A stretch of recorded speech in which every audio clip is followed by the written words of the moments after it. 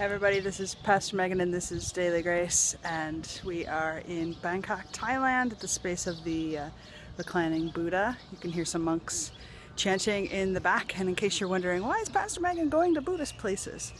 Know that there are things that we share between traditions. The idea of the Bodhisattva is a similar idea to what Jesus was up to, and we believe that peace and relaxation is what God wants for us, and that if we remember which God has named and claimed us, then God is with us and for us and wants us to have peace and happiness. And one of the best things we can do for this world is to learn how to get along in peace and harmony with our neighbors and friends. That was a big part of what Jesus was up to when he was traveling to communities that were unlike his own. And the more we can learn, the more we can hopefully be calmer, be more compassionate, and be God's hands on this earth.